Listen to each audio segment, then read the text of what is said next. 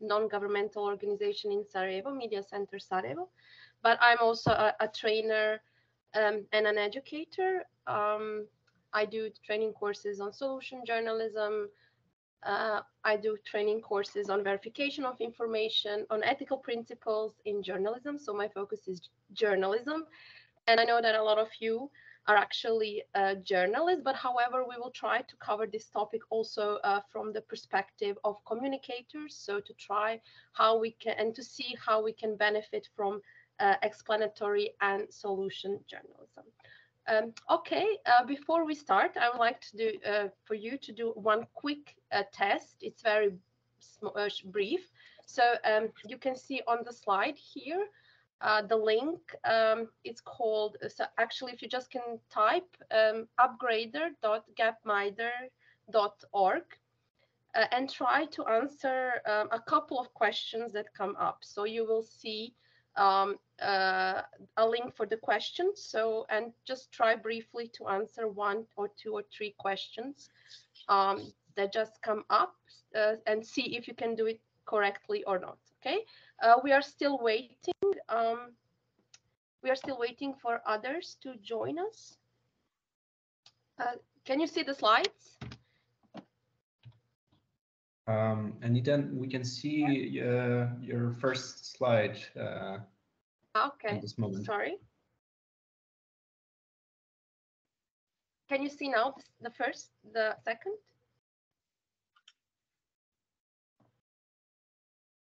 No, it's still the same slide with your name on it. Maybe try to share the presentation once again. Okay, now please check now.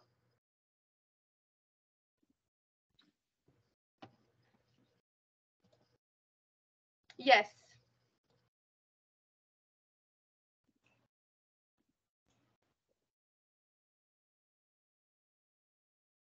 Okay. Okay, try to, so I posted the link here. So just if you can go to this page and just try to answer some of the first questions. I hope now you can see the slide, right?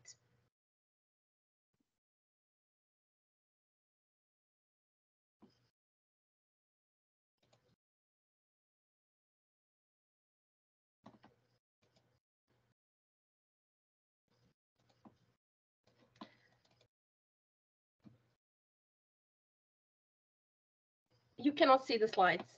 You can just see the first. I'm moving them now. Please just let me know if you can see them when I move them.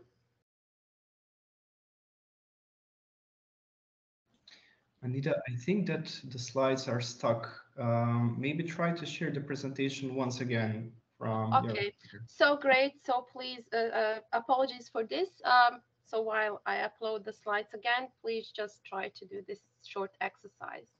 Okay.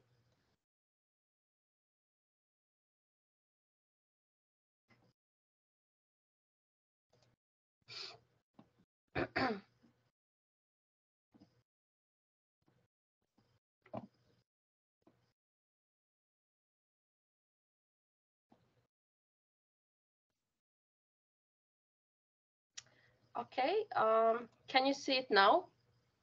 Yeah. I upload it again. Okay? Yes. Cool, great.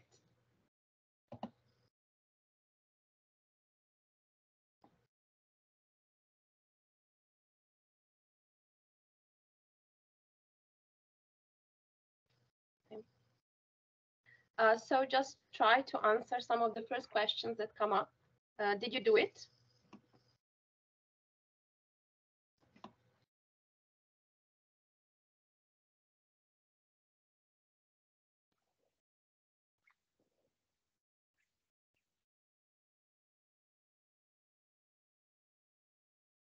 Okay, so who has tried to answer 1 or 2 questions? And if you can just post your responses, like did you manage to get the answer right or not?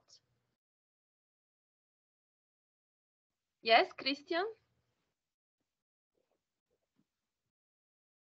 Has anyone tried? Okay, wrong. Did anyone respond correctly? Okay, anyone else?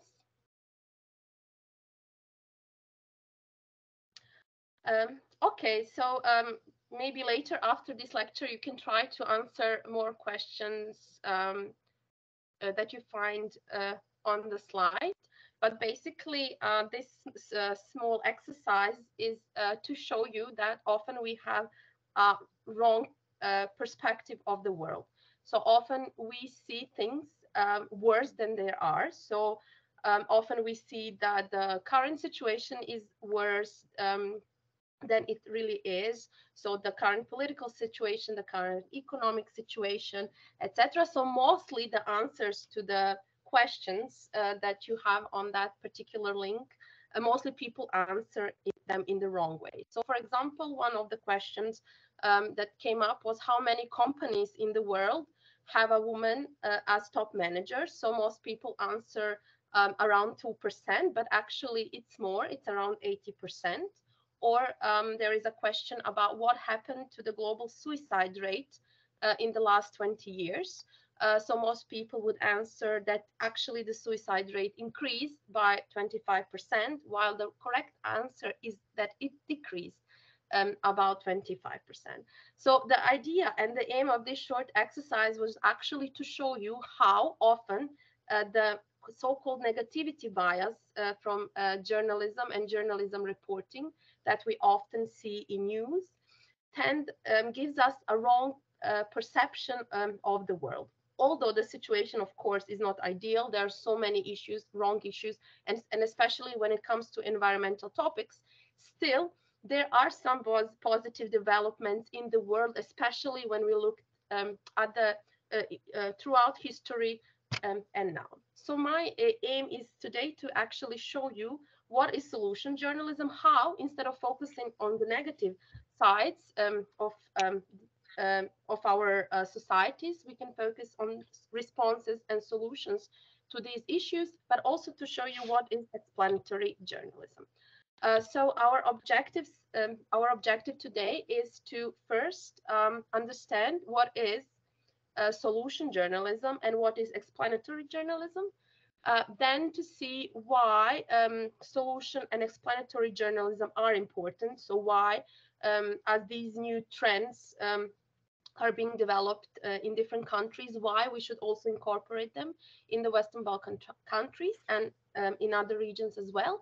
And then also to see some of the techniques that we can use from explanatory and solution journalism in our either daily reporting or also in our coverage of different stories on environmental topics, but also in our communication strategies. Okay. So first of all, I will try to explain what is explanatory journalism. Have you heard about the term? Maybe you can use the chat. Please always use the chat for any questions, comments, etc. Okay. Good. So explanatory journalism is very simple. So it basically explains. It's journalism that tries to cover very complex topics, such as environmental topics or scientific topics, in simple languages. So our aim is that wider audiences can understand them. Okay. It is something that we often also call slow journalism. So it's not based on only daily reporting or daily news, but journalism that takes time to explain to its readers about different topics and gives context and additional information on that topic. So again, coming back to environmental journalism as well. So basically it gives background to the story, context to the story. It explains the course of events, explains why a particular topic is important. It focuses on why and how, and not only on who, what, when, and where. And this type of journalism is very good when it comes when speaking about environmental topics and scientific topics, because these topics are often difficult to understand by wider audiences. So we really need to try to explain such complex topics to audiences, to different audiences who do not have scientific backgrounds or are not specialized in specific topics that we are covering. Okay. So basically, one important thing about explanatory journalism is that it uses simple sentences, okay, to explain complex topics. It's often also followed by journalists often use different graphs, animations, explainers, also something that we call scrollytelling. So you scroll through the story and you have different graphs, videos, also parts of text with pictures that explain the topic to the reader. Okay, and there are different media and also journalists that use this type of reporting. So, for example, Guardian, New York Times, Atlantic, BuzzFeed, etc., have specific sections on their in their media dedicated to explanatory journalism. We still don't have a good translation for explanatory journalism, but sometimes, for example, in my language, we use explanatorno novinarstvo or objašnjivačko novinarstvo, journalism that explain.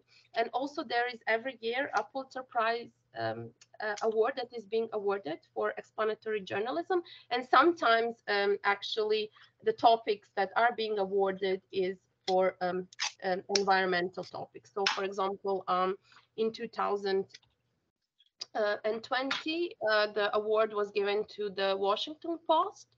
It was for their story on the effects of extreme temperatures on the planet. And they produced really a series of stories, often followed by graphics, explainers, also followed by some, again, what we call scrollytelling, to show the effects of extreme temperatures on the planet. And if you have time, I definitely encourage you to check this article. This is just one article here, the link that I provided. It's just one part, one article, and they have really, throughout the year or a couple of years, they were producing stories on the effect of extreme temperatures on the planet. This is a screenshot of this particular article.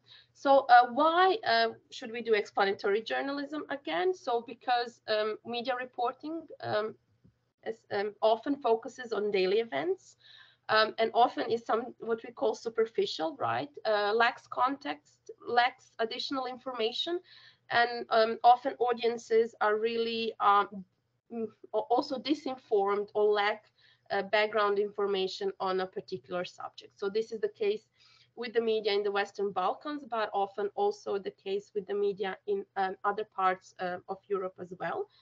So what we are lacking is we lack scientific journalists, we lack specialized reporting on more complex topics, and also journalists who would use simple sentences and simple language to explain complex stories and complex topics to the audiences. So often the reporting lacks context, lacks additional information, and is focused on political daily events without, giving a space for topics such as environment. Environmental topics are rarely covered in the media of the Western Balkans. I know that youth media are trying to dedicate more time and space to this particular type of reporting and to the environmental topics. But however, when it comes to mainstream media and especially online media, they're mainly focusing on political events, and then would just produce stories or articles on environment when there's some negative things that happen, or some disasters that happen, or some protests of citizens in local communities for environmental issues. But however, we're really lacking a dedicated media outlet or dedicated journalists who would cover environmental topics. Okay, so now I explain just briefly what is environmental journalism, and I will try to go and to focus on solution journalism, because this is really the focus of our meeting today. I would say that solution journalism is also a type of explanatory journalism, but because it's also a journalism that explains, but it explains a response to a certain problem. Okay, so we should always, because we are speaking about environmental communication, we should always think about environmental issues. So we are looking at how to focus and how to report and cover a response to environmental issues. Okay, so solution journalism is basically rigorous, evidence-based reporting on responses to social problems. Okay, so we are looking for responses that exist and that have that for which we can have evidence that work. Okay, so basically, solution journalism covers a response to a problem and how this response happened. Okay, so I'm using the term response rather than solution because there aren't perfect solutions to problems. However, sometimes you will hear also the term a solution to a certain problem. Then first we need to cover a response that works. So for example, a response to air pollution, a response to light pollution, or a response to food waste, etc. If there are such responses in our communities at the local level or at city level or at the national level, then what we need is to provide evidence as journalists that this is working. So the solution or the response doesn't have to be perfect, but we have to have some evidence. So this evidence can be qualitative data or quantitative data that we obtain. So for example, if there is a model that was set up in a city that is a response to air pollution, maybe we can provide data showing that how air pollution decreased with this model. Okay, and qualitative data could be responses from citizens, from city officials who are saying how this model improved their life and how it impacted their daily activities, etc. Okay, then so the third element is we need to provide insights that this response is working. So and how it was set up. So why do we need insights? It's good to have insights and to show insights because others can also reproduce this model. Okay, so for example, every winter in Sarajevo, I am reading news articles about how Sarajevo is the most polluted city in the world. Also, probably North Macedonia people are reading how Skopje is the most polluted city in the world.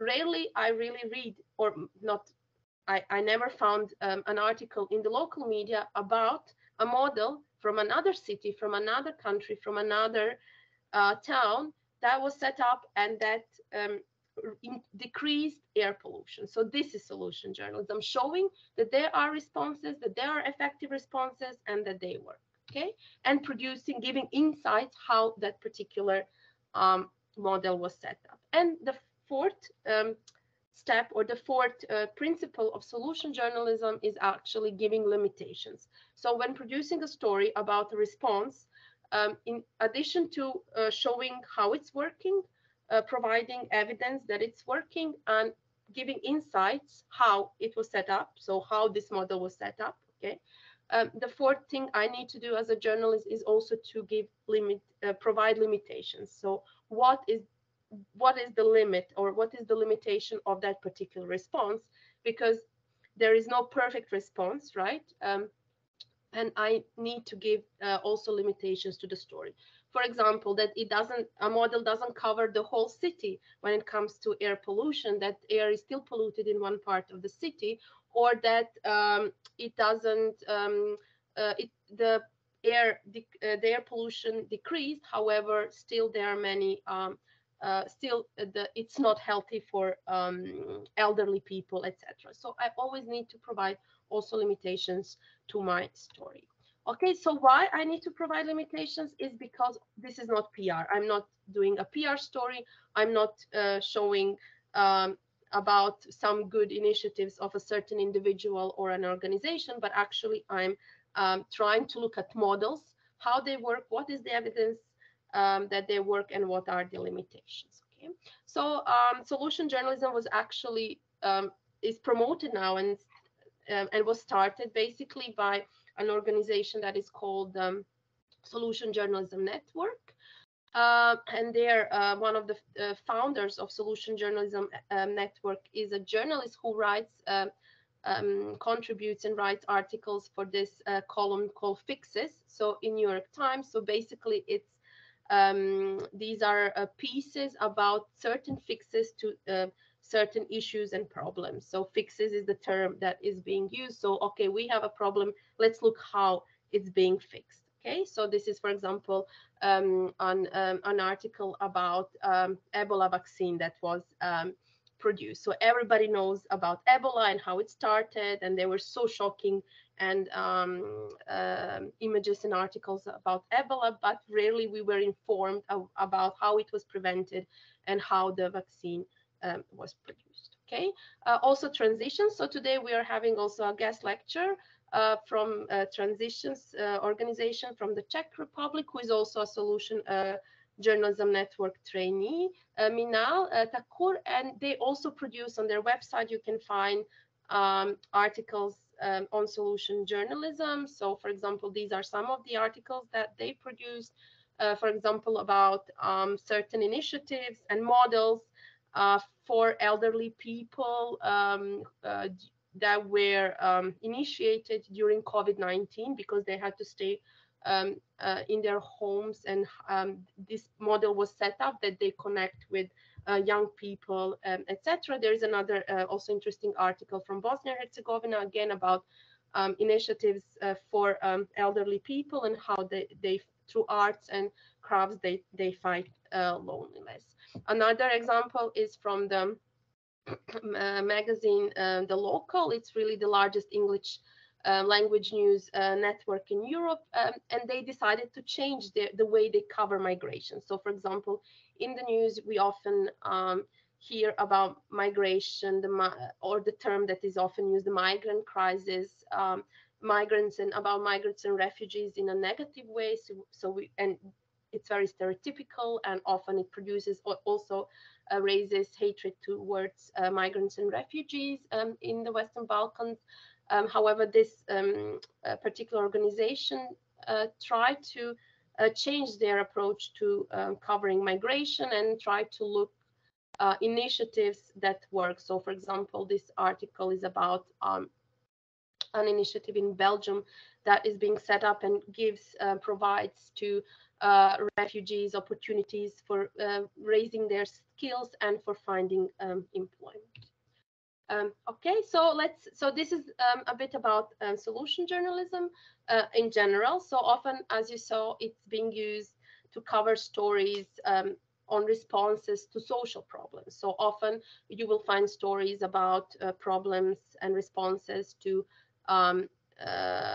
discrimination, to marginalized groups, to certain initiatives at local levels that are helping marginalized groups, etc. However, increasingly it is being also used for environmental topics. And Minal will mention some of these stories, or actually one. In the Western Balkans, a number of stories in the region have been produced following solution journalism principles and responses or existing responses to environmental topics. So if we want to use this kind of journalism, we have to see what are the existing responses to environmental topics.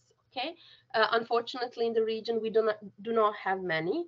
However, there are, if we look good, in other countries, in other cities, but also at the local level in the region. So, for example, what some of the articles that have been produced are about responses to food waste, to air pollution, also something very interesting that is called light pollution. And these stories have been produced in Novi Sad in Serbia. Then about responses to textile waste, etc. So what these stories cover, and even if you would like to try to do solution journalism, is they could be like covering a model that relates to a legal framework. For example, a new legal framework was set up for reducing light pollution in the city, and how it's working, what's the evidence that it works, what are the insights, how this model and framework was set up, and what are its limitations. Then it could be a city administration initiative, it could be an initiative of civil society organization, etc. Often these stories, especially in the region, focus on civil society organizations and their initiatives, because I would say that they're most active in the field, especially organizations dealing with environmental topics. And again, so what are the basic principles of solution journalism is finding a response that works, providing evidence that it works, giving insights, how it was set up, and also providing limitations. This is one story that was produced by Storyteller. It's a local media organization from Serbia, and they do amazing stories. And it was about the issue of waste in local communities, and about setting a place for collecting waste. That was set up in Sremska Mitrovica, and that could be a good model for other cities as well. Okay, and another article was also produced by a media outlet from North Macedonia. It was about textile waste and different initiatives on how to tackle textile waste in the region. So the authors focused on one initiative particular in their community. Okay, are there any questions so far? Do you have? You are having some issues with the slides. Oh, so sorry. Maybe I think that my presentation is really heavy. Okay, can we move on? So I'm currently on slide 21.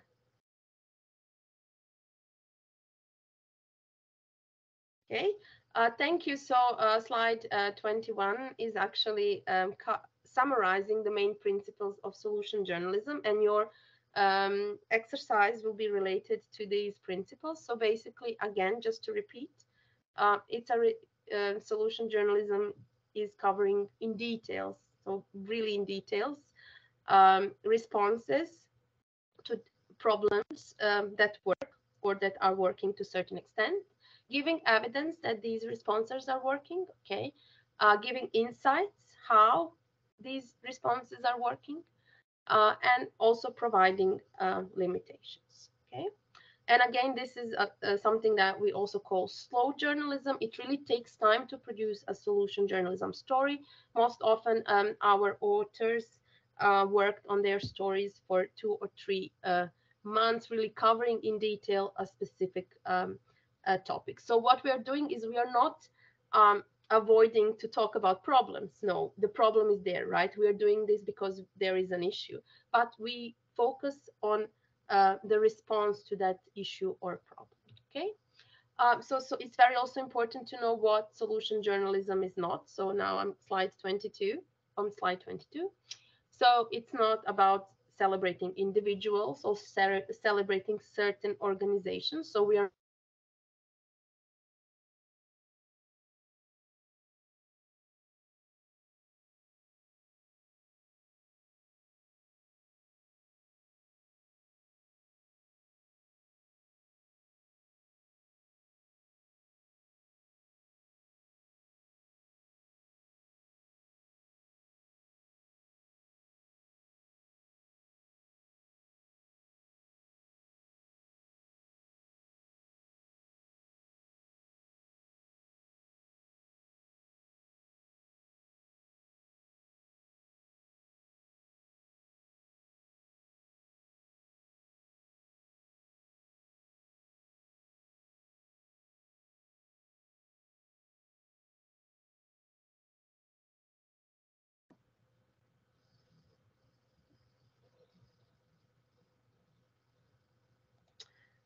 Can you hear me?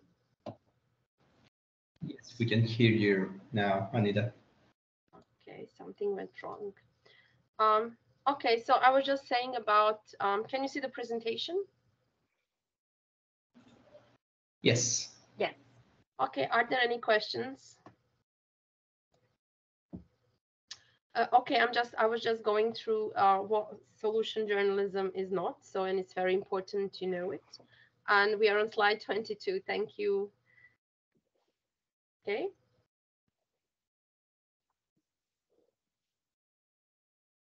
Okay. And here are some of the stories that have been produced. I will not go into them because a lot of them do not cover environmental topics. But again, it's very important for you to see that this type of journalism is being used around the world, and there are many organizations that are, and many journalists that are following solution journalism. So solution journalism is not a theory. So I'm not saying what should be done. So when I cover a story, I'm not saying how air pollution should be decreased in Sarajevo or in Skopje, but I have to show a model. Look, this is working. So it's not a theory, but it's actually rigorous reporting on something already in process. Okay. Then slide number 22. It's not a silver bullet, so I'm not saying there is a tool that can solve everything, but I'm trying to give data, and what responses work and what do not work. Okay, and now we're focusing again, always having my environmental issues. Okay, then it's not so solution journalism again, and this is what I always, when I mentored a lot of stories of local journalists, and they always try to cover the story focusing on the problem and then just mentioning a model or saying what can be done. No, this is not solution journalism. Maybe it could be called constructive journalism, but solution should really focus on a model, on a response. Okay, so in details to cover a model for whether it's air pollution, whether it's light pollution, etc. So really giving details about that particular model rather than just mentioning it as an afterthought. Okay, so going into these details about this model. It's also not again celebrating individuals or celebrating certain organizations, or if somebody gave a donation for example, helping the local community deal with waste, etc. This is not solution journalism. Okay, we are not speaking about donations or activism. So this is serious journalism, and we are dealing about and investigating about a certain model. Okay. And finally, to have what we should have in mind is why we need to do, why we can need to do, and it would be good to use this kind of approach in our daily reporting. So a lot of times editors in the region are really reluctant to try to cover a model or a response because they say that they don't have time, they don't have resources to do this kind of reporting, or that they are this is a PR, so they believe more in traditional journalism. However, the reason why this is becoming more and more of a good option for different journalists is because there is this trend of news avoidance. So often when I do, for example, focus groups with audiences and with young people, they will tell me that they don't want to follow news because it's so packed with negative issues, it's only focused on the negative side of our society. And also global reports and researchers are showing that there is this trend of news avoidance, especially among young people. Then the negativity bias that I mentioned of the media is really giving us the wrong perception of the world. So, I mean, of course, the main role of journalists and journalism is to focus on issues, to be there for us to point to when there is corruption in the government, when there are abuses of power, etc. However, it's also the role of journalists is also to show some of the responses and models to that work. So to be also not only watchdogs, but also to be guide dogs. And often just covering the negative side of the stories, we really have the sense of helplessness and as voiceless victims. So often groups that we are, especially marginalized groups, activists in local ecological organizations are often being shown as voiceless victims, as helpless, that the issue is helpless, that cannot be solved, etc. While with solution journalism, we focus on response and resilience, and we show really that there are issues and models, that there are models to certain issues, and there are models that can solve issues in our local communities or at national levels. Okay. And this slide 29, if I'm sure that you are moving your slides, shows this distinction or difference between traditional journalism and the new or solution journalism. So the traditional journalism is often being described as watchdog journalism, right?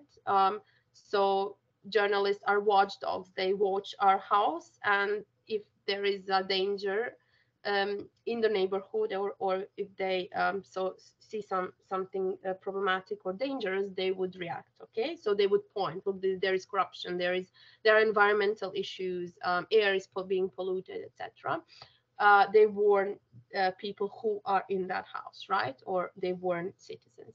While solution journalism is about journalism being a guide dog. So instead of only barking to problems, look, there are problems, there are issues, we are guiding. So we are showing, journalists are showing to the society and to the audiences that there are solutions, there are responses, and we will guide you. So we will show you the responses to certain issues.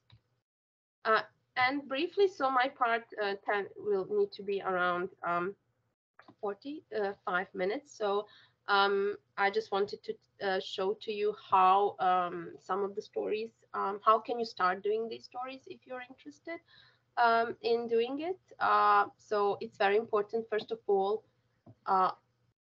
that you identify the issue or question of concern. So what is the issue that you want to focus on? So for example, it could be an issue on certain environmental topics in your local community, or at the national level, etc. Maybe you want to cover the issue of food waste in your community, etc. So you have to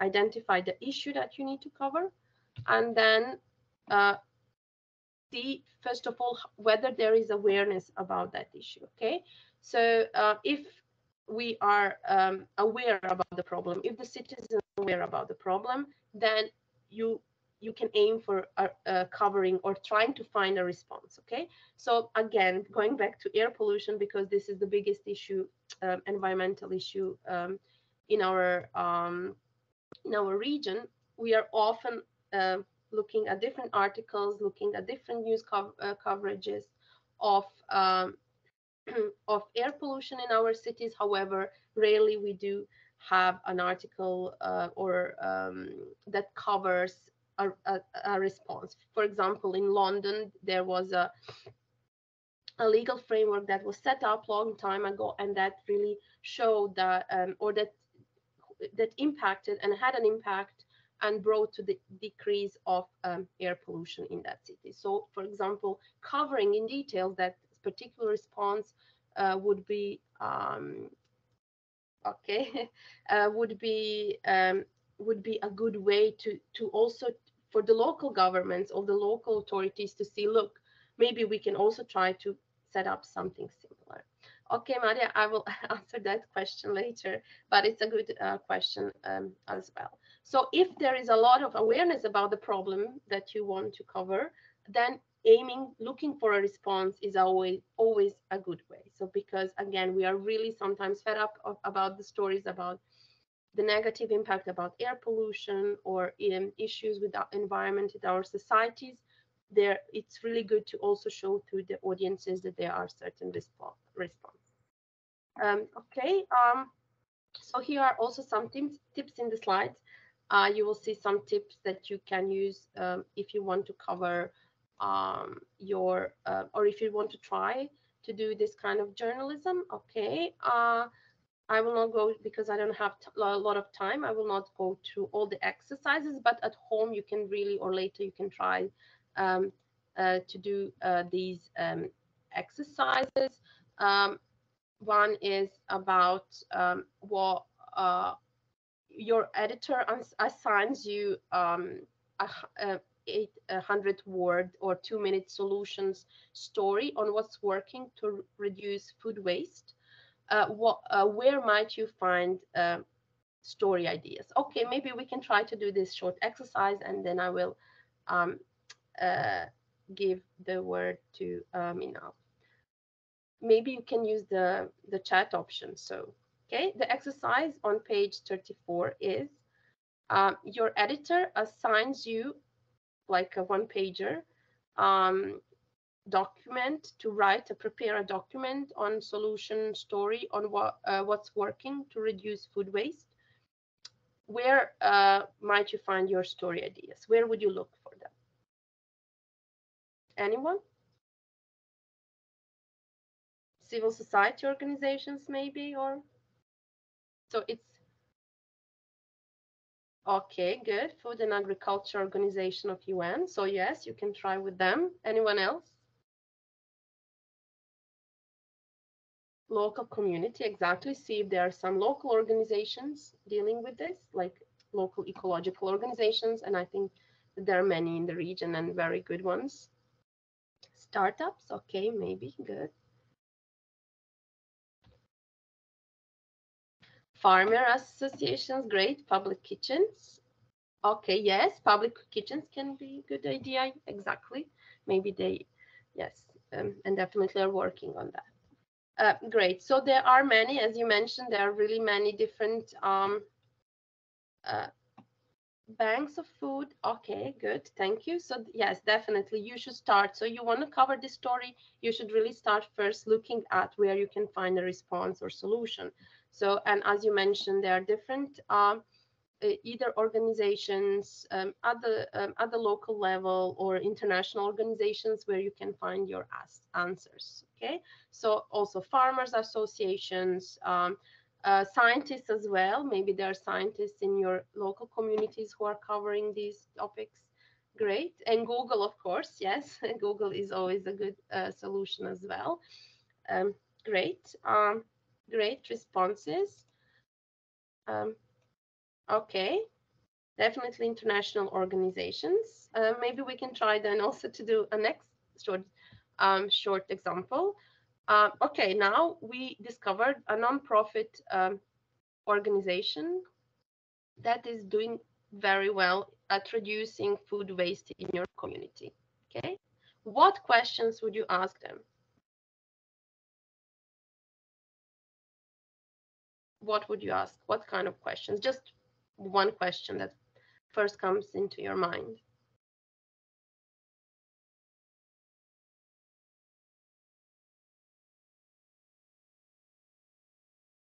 Anyone? How you are doing it, that's great. Exactly, that's the main question in solution journalism. How are you doing to do? How are you working on reducing food waste? Great. Okay. What method are you using? Where? Okay. How do you measure the food waste reduction? Great. One else? Okay, how can we reduce waste? Great. So basically, very good answers, and you are right. The main question would be how, and these are the insights. So giving insights to the readers or to the audiences how something was set up, how they're doing it is really the core part of solution journalism. Okay, so in these slides, and I now know that you have them, you have really a list of questions that are being used for solution journalism stories. And I definitely advise you that you go through them. We really don't have a lot of time, but please make sure to go through these slides because they can give you more details, and they are a very good guide to your solution journalism stories. And of course, if you would like to cover these stories. And the final question for you then would be, okay, we found, we looked for organization or for an actor who is dealing or who is working on reducing food waste in our community. We prepared the questions, and now we have to look for data. So what kind of data would you look for? What data do we need to have in our story?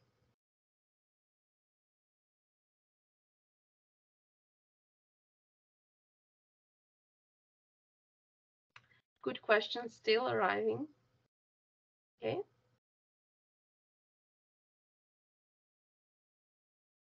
Okay, so remember, because when we do solution journalism stories, we need also to have evidence. So what kind of data do we need to use? Okay, sustainable development goals and its targets. Okay, good. Whether the local community is implementing these goals. Yes, we need statistics. So how, yes, how they're doing it. And we need statistical data about that food waste was reduced, right? Okay. Exactly. One of the issues when covering these topics is really obtaining data because often either our authorities do not have data or do not want to give data to journalists.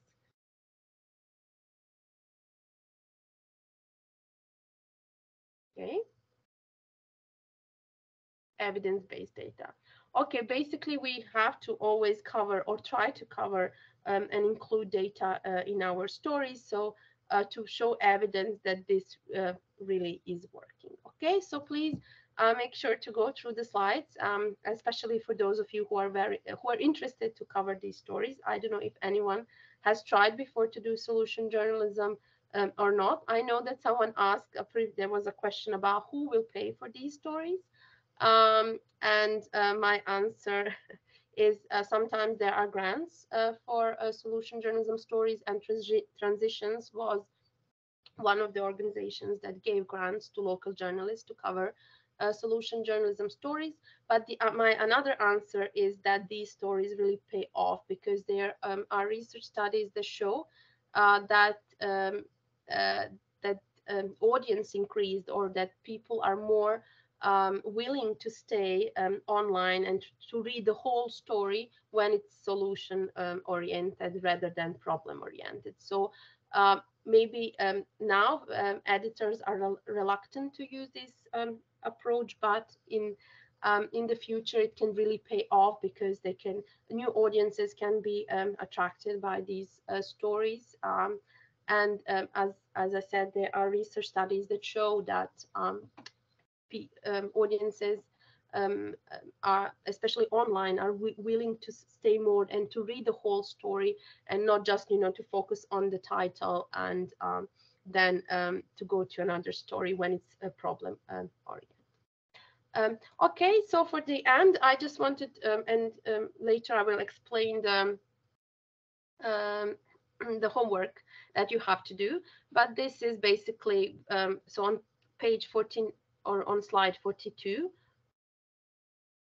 Okay, I will definitely.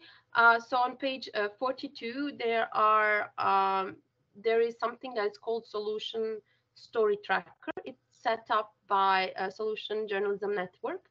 It's basically a database of different solution journalism stories that were produced around the world. So I will just and on the platform you have a detailed explanation about your homework, but basically you should go to this solution story tracker and find a story on environmental topics. So what you can do is just type environment or food waste or air pollution or anything that you want to cover or you're interested particularly in your group. And then there are read the story, and there are questions to you that you need to answer. Okay, but we can go back to the homework later. Yes, there are based, yes, US based, but there are also some articles that are from other countries as well. Definitely, solution journalism stories are more produced in the US, and there are more and more stories in the US. But there are a lot of stories on environmental topics, and I think it's also good to check and to read stories on environmental topics, and especially solution journalism stories from the US or other countries, and not only from the region. Okay, you will definitely find those that are available. I checked a lot of times, and stories on environmental topics, you can find them through the tracker. And yes, try to search. So try searching. Do not just focus on the first one that you find, but try to search a story that first of all is of your interest, and then that you find interesting, and to also to answer that. Then when you find a story, you agree on that story, you will have to answer the questions that are on the platform. Okay, so these questions mostly relate to the main principles of solution journalism. So what is the response? What is the evidence that it's working? What are the insights? And finally, what are the limitations? Okay. Okay, now I will give the floor, or the word to Minal. So Minal comes from transitions. So I already spoke about transitions. So they are based in Prague, and they are an organization that are encouraging journalists in the region, in Central Europe, in the Western Balkans, and in Europe in general, to produce solution journalism stories. So Minal will speak about examples of, so first about what they're doing in transitions, and then also give us an example of a story on environment, and how it was produced, and what are the main principles of solution journalism. Thank you, Minal. Hi, Anita. Can you hear me? Yes. Hi. Hi, everyone. Thanks for having me. Thanks for the introduction, Anita. So I'm a solutions journalism trainer. Anita and I actually did our training together. Just some background about us. And I work with Transitions. Transitions is a non-profit. It's based in Prague, in Czech Republic. And initially our focus, and which still is a big part of our work, we have an online magazine, and that magazine usually carries news about daily events and analysis. We also work on training journalists. We have summer courses. But since 2018, we have been collaborating with the Solutions Journalism Network that Anita also mentioned to you. And we have become the hub of solutions journalism in Central and Eastern Europe. And that's what's now our mission that's driving us forward. We want to continue collaborating with more journalists in and around this area, also expand our reach beyond this area. And we are currently working through a lot of grants. And we are trying our best to get in money from funders. We are also understanding that there is this kind of block that a lot of funders also want to usually give money to this kind of problem-centered news, which is more sensational, which we understand is actually, it's important to even have a solution story in place. We need to talk about what's wrong. We need to talk about what the problems in societies are. But we are increasingly also seeing that there is an increased interest and increased demand from both the readers. They're engaging more with solutions news, and with funders. They're wanting to fund solutions journalism. So we have a couple of projects. We are giving sub-grants and micro-grants to journalists and freelancers. We are helping them in mentoring their stories and teaching them about solutions journalism. And we also have a cohort of solutions journalism, which is the first of its kind in this part of Europe. And we have 5 newsrooms from Ukraine, from Bosnia, Slovakia, Czech Republic, and Lithuania.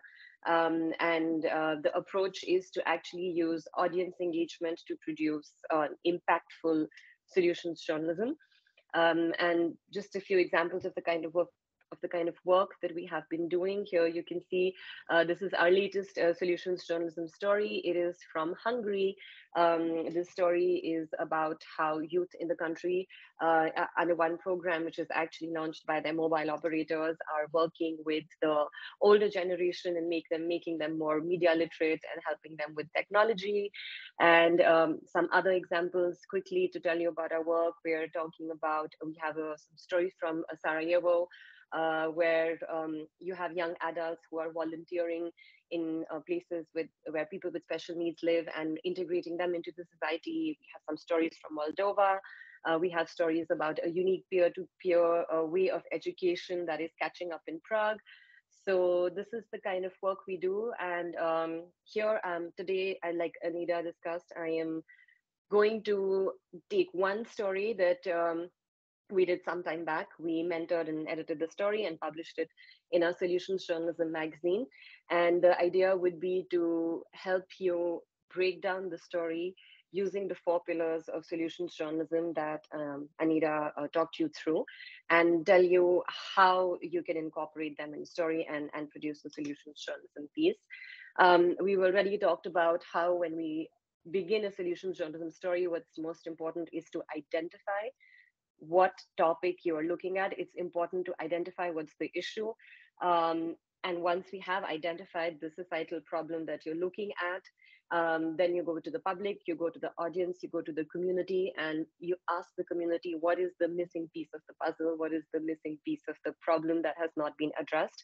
Which is why when we talk about solutions journalism, we also say that it's the whole story. It's not just one side of problem-focused journalism, but it's giving you another way of entering the story. And once you have that in place, then you start looking for ideal candidates. These candidates can be community actors, organizations, one single person who has come up with a response to a social issue. To go a bit further into approaching the story, and this is something that we've mentioned before as well, but specifically talking about how do you bring in the audience, because the seminar is also not just about environment reporting, but also how to engage audiences through solutions-focused environment reporting.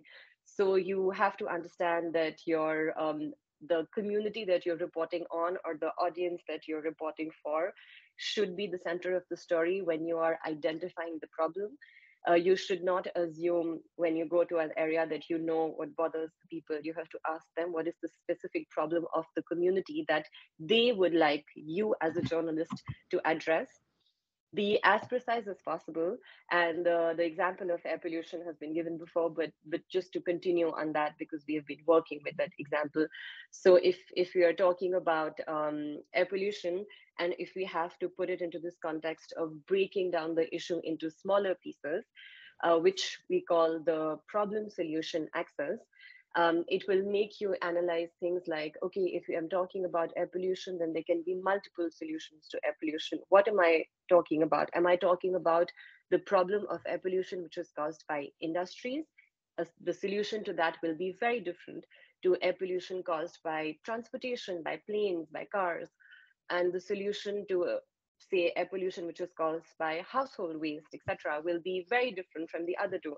So what's very important before you start approaching a story is to break down that I have this problem in front of me, this societal issue, and I have found a response, but what particular part of the problem am I addressing in this story?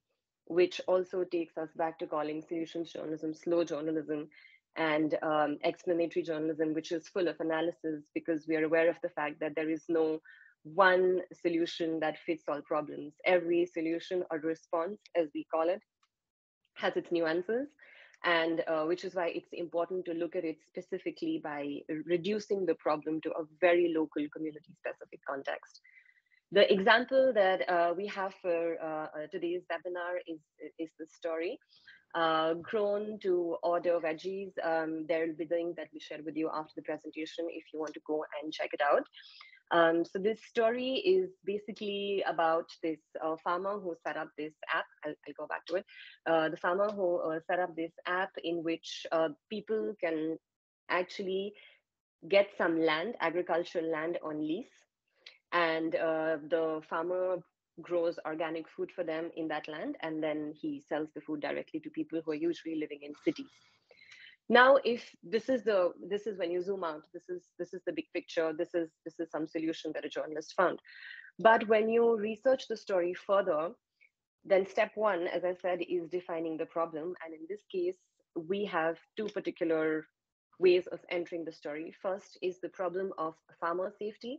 So this story, sorry, I should have mentioned before, this story comes from Turkey. And here we are looking at a country-specific problem of a decline in the number of farmers in the country. This is also because of the liberalization laws of the government. This is also because the agricultural land over the years has declined. And in the story, you're provided with some data that over the years, how the number of farmers has declined from 2018 to 2020. The other problem that we approach the story with is the problem of food safety, which also becomes an environmental problem and a societal problem and an economic problem for the farmers. So the food safety problem is as such that the people in Turkey are concerned about the fact that the kind of food that they're consuming right now has a lot of insecticides, pesticides, it's not healthy, it is not being grown organically or ethically. And at the same time, people are trying their best to have these little kitchen gardens in the city because they want to be environmentally conscious. They do not want to pay a lot for their food to be flown in from different parts of the world, say Africa, Latin America, Asia, so that they can consume it, because that further has environmental impacts. So they're concerned about food safety.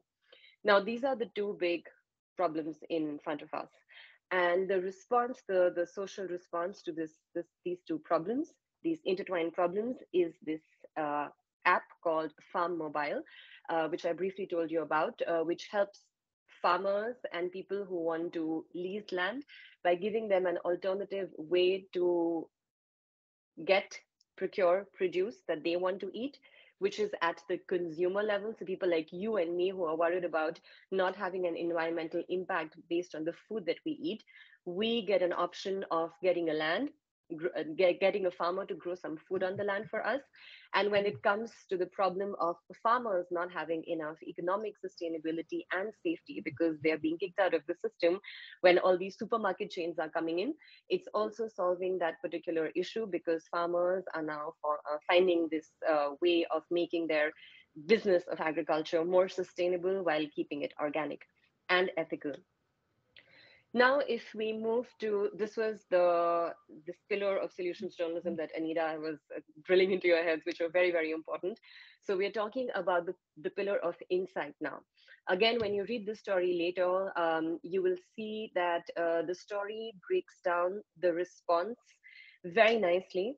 It goes into detail to tell the audience how is it that this app is working, what is the idea behind it, and how are the consumers benefiting from it.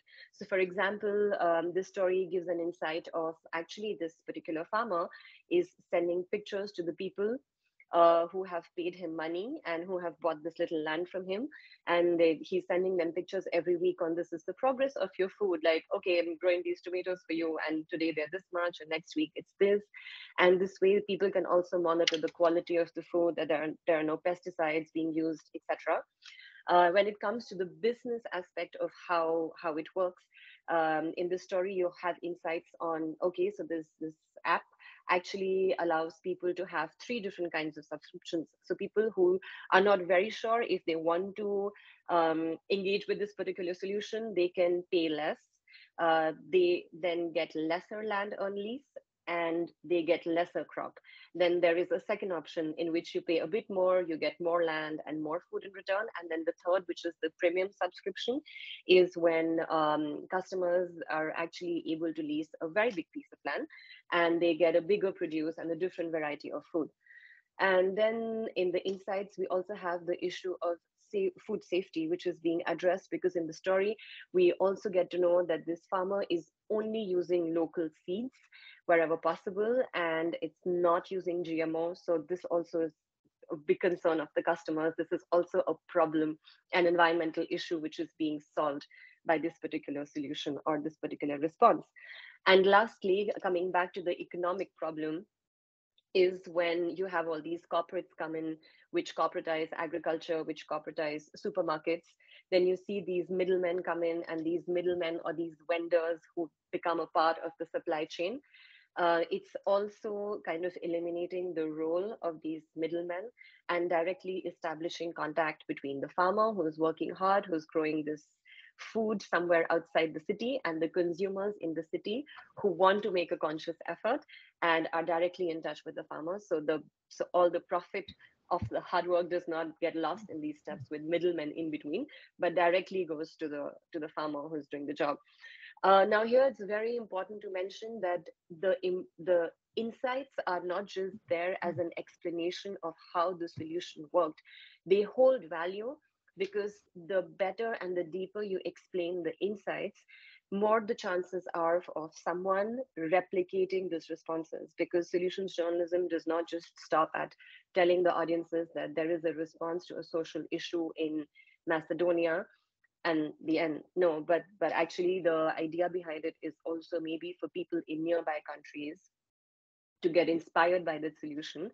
And once you're breaking down the insights, then people who want to replicate the solution and who want to make the solution scalable know that what were the steps that were followed while implementing this response, which made it successful. So they can also plan it and adapt it to their specific local contexts. So this is something you should keep in mind when you're talking about insights in the story. Moving on, this pillar of evidence that Anita talked about, how it's important because evidence is what separates solutions journalism from a promotional piece. Evidence in this story was approached from both sides, qualitative as well as quantitative. The qualitative evidence was based on anecdotes and testimonies of customers. So for example, on the slide, you can see that the reporter actually approached a customer who had renewed the subscription for the 5th time and had given a very positive response and the reason for why the customer was coming back to this farmer. So that is a response coming from the community. And then you also have hard data, hard facts, in which the journalist tells you that, okay, when this app was started, when this business was started back in 2018, this farmer only had 4 people who had signed up. And now he follows the journey of the farmer from 2018, which was the baseline when this response was initiated, to 2022. And you see that now this person has actually grown from 4 customers to 35 customers. So these are hard facts which tell you that, okay, the response must have done something right, that people got interested and they subscribed to it. And you also see that the size of the land, which was under the possession, under where people were growing, people were paying the farmer to grow produce for them, also increased from 200 to 1500 square meters.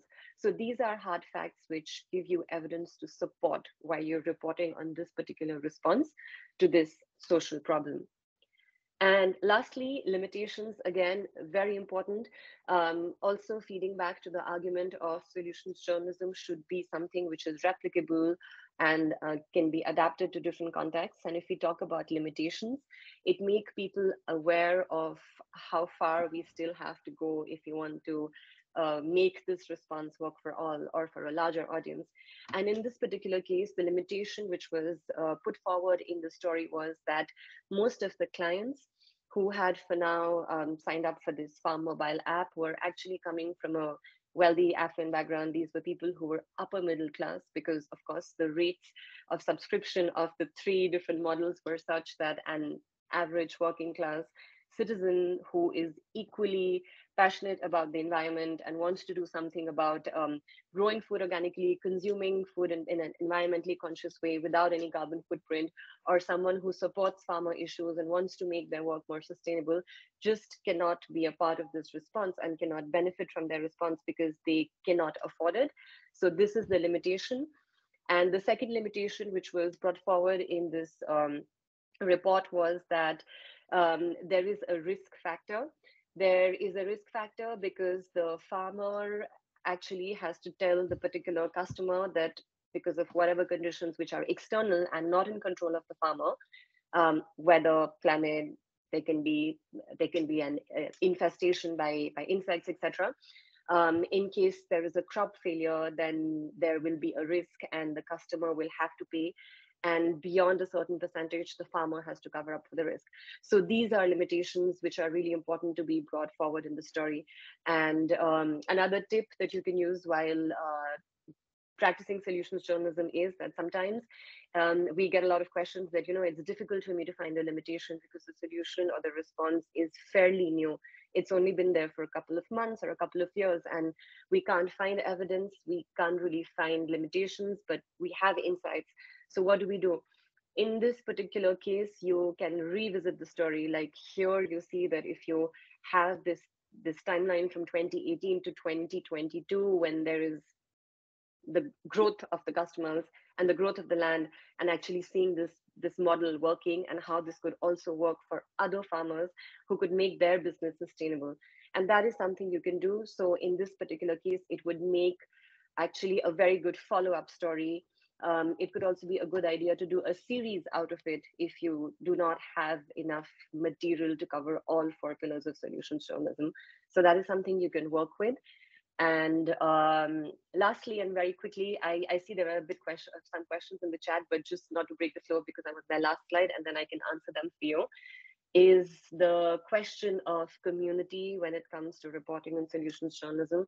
And which is this, especially when you're talking about the environment, because we see that a lot of environmental solutions are unfortunately not coming from big corporates where they should come from, but from local communities and local actors. You have to stop defining your community by their problems. You should actually use the agency of the community and allow the community to define their problem the way it was done in the story.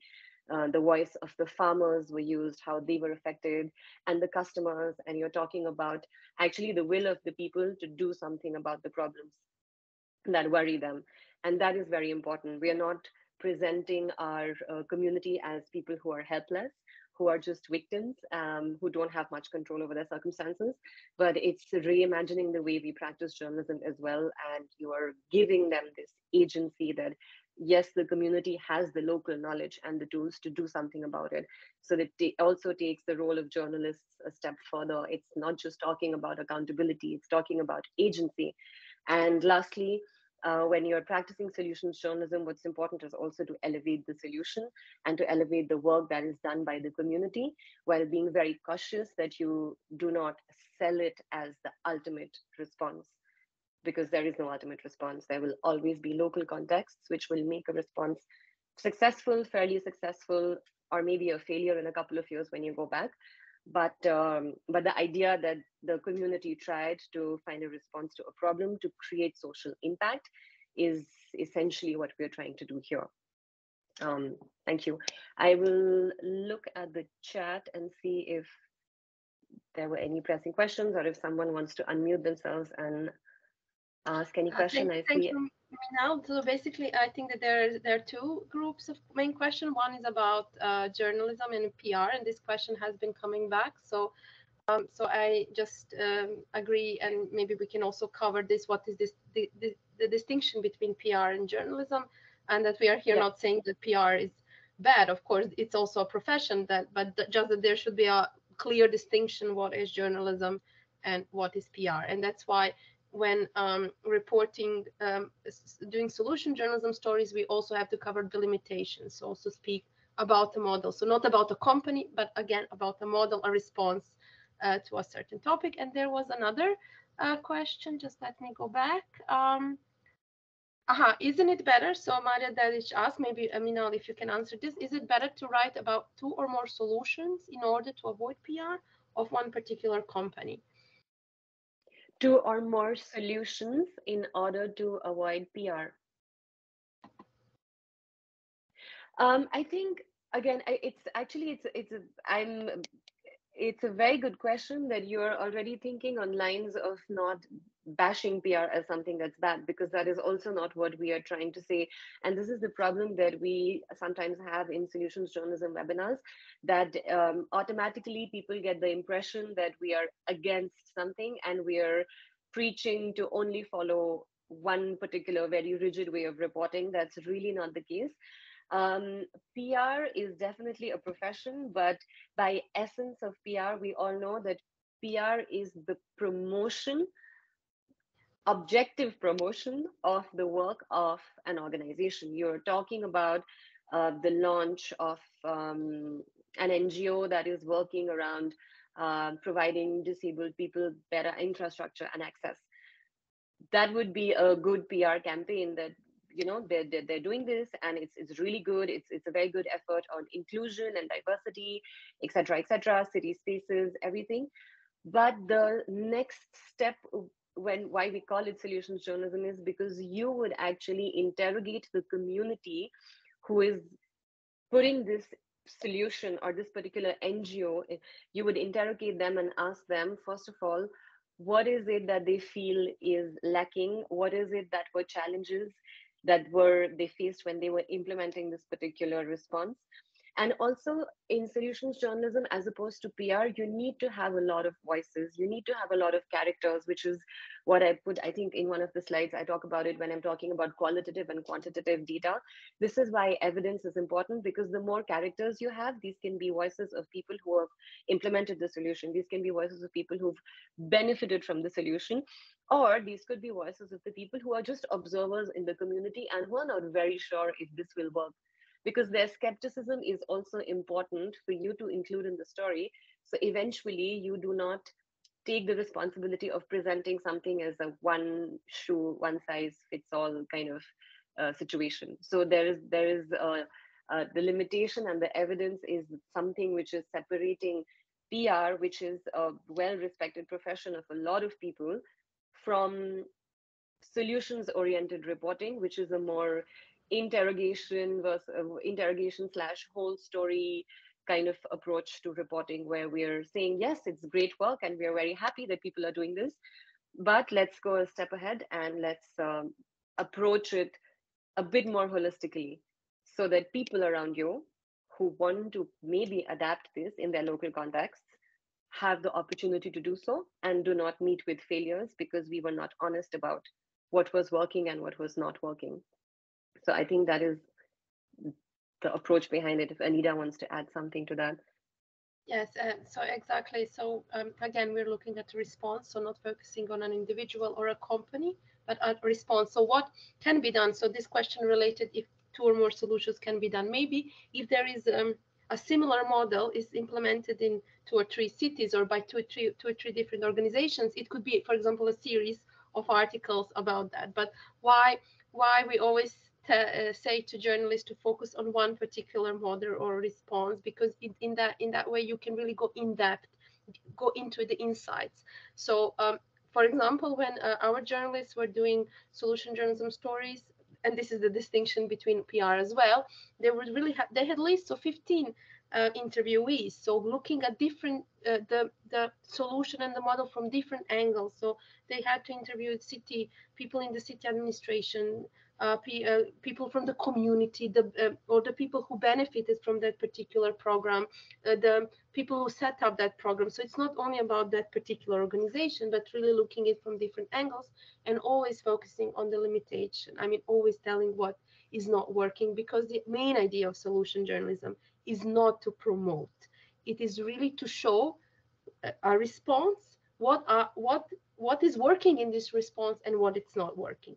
Sometimes journalists try to start a story, and then they see that actually it's not a good response, it's not working, but still it's also covering a response that perhaps did not have that effects as people who started it thought it can have. So it's really looking at the response, or again a model, and not focusing on one organization. Most of the topics that have been covered now are, for example, from civil society sector, or there are some articles that I read also from solutions that have been implemented by governments as well. I remember reading a story about how Chile reduced corruption in the government because they introduced a platform or introduced a legal solution and a platform that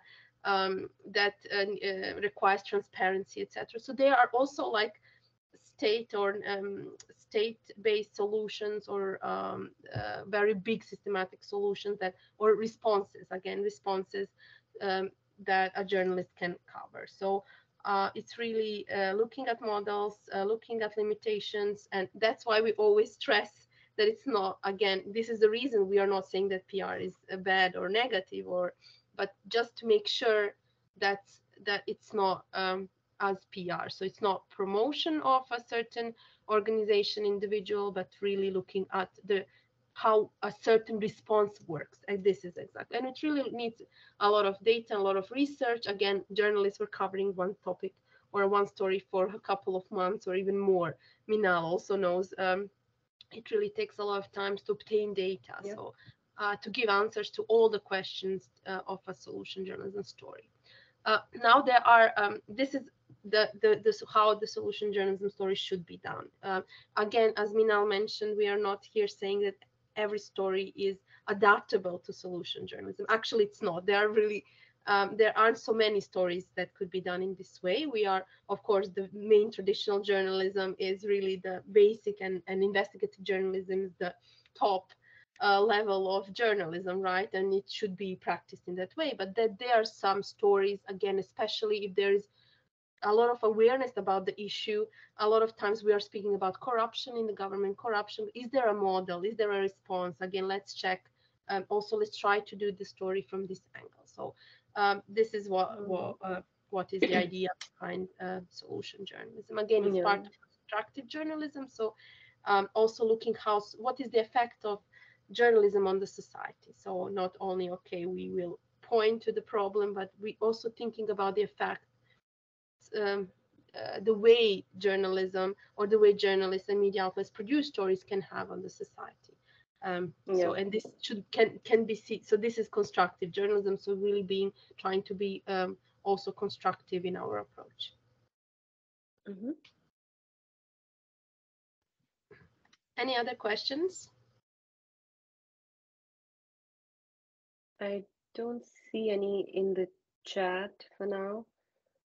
But I guess to add to what Anita said, and for everyone to know that we also have these discussions often amongst ourselves who train journalists in solutions journalism, that the kind of energy and work that goes in producing a solutions story, it's actually nothing short of an investigation. You know, it's just that maybe you're not uncovering a drug cartel somewhere, but maybe like at the end of the day, you have taken the same amount of time to invest in the story, in which you've gone around and you've interviewed people to know if this solution was working for people in the community. So I think we should also be kind to ourselves as journalists and all the effort that we make in finding these stories. And yeah, on some days you just have to sit around and wait for the response to show up. Until then, you report on the problem. No one is stopping you from that, but this is just to kind of change your mindset and to encourage you to practice this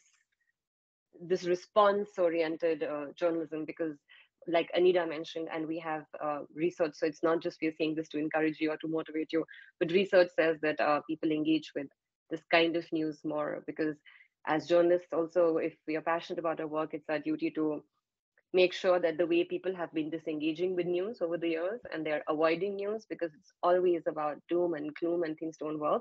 It's important to tell people that people like you and me have the power to come up with a response to an issue, and how then that translates into impact. And research shows that actually solutions journalism stories are shared more and people feel more positive and they have more self-efficacy after this, and they feel like they can be a part of the response as well. So it is impact at the end of the day, and we're all slowly working towards that direction.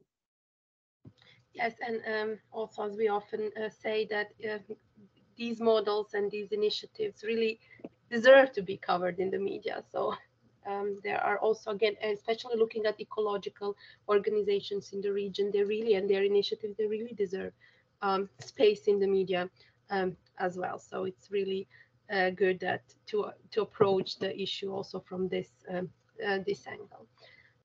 Maybe I just want to mention, for me, the most difficult part in solution journalism was to obtain so much data, and then you really needed to put it, for example, in a short article or an article of 2,000 words. So, and then also to try, and this is about practicing and really being also using simple language, trying to explain sometimes very complex topics in a simple manner, but also trying to be creative. So sometimes when I worked with journalists, they would tend just, to put data in their article, and this is not maybe attractive to audiences. So again, going back to the title of the whole webinar is how to attract audiences. We encourage journalists also to use voices, like from the community, from people, personal stories, to try to, throughout the article, try to also cover personal stories of people that attract audiences more, and then also put data in the story. Some of the articles are also tend to look like,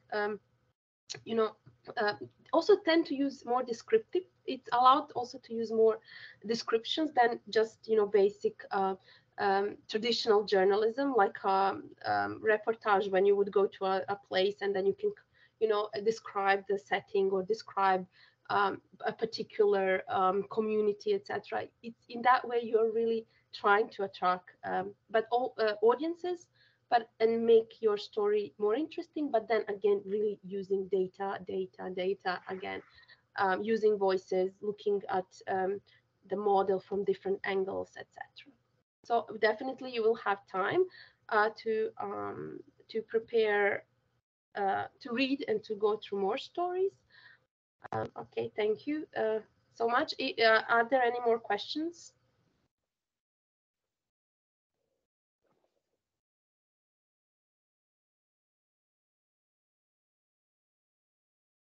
I think that good examples really deserve coverage, and I think people are really willing to talk, and especially different organizations, about their models and what they're doing and implement.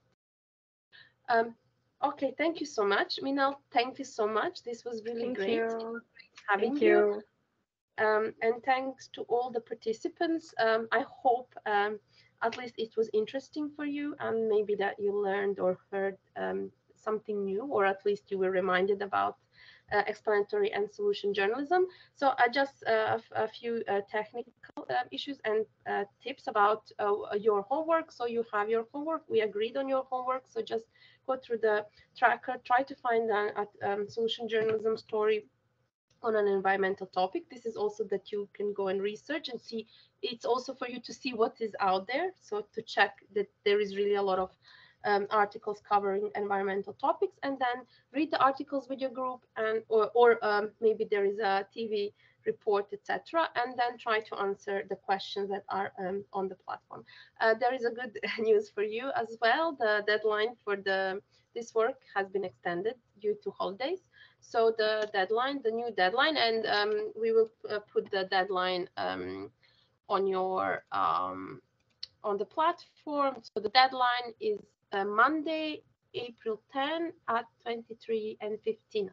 Okay, Monday, April 10.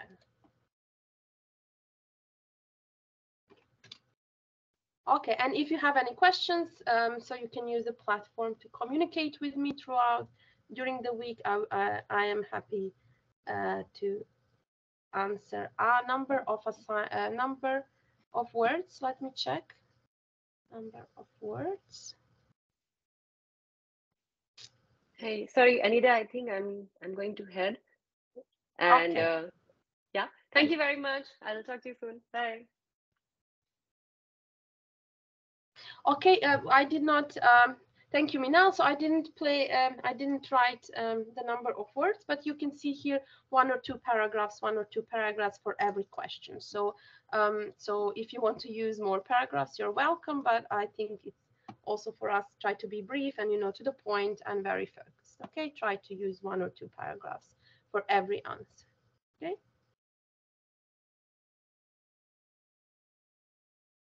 Okay, no word limit. Thank you so much. Have a nice evening, and we will stay in touch, of course, during this week. If you have any questions for the assignment, just please let me know. Thank you. Bye.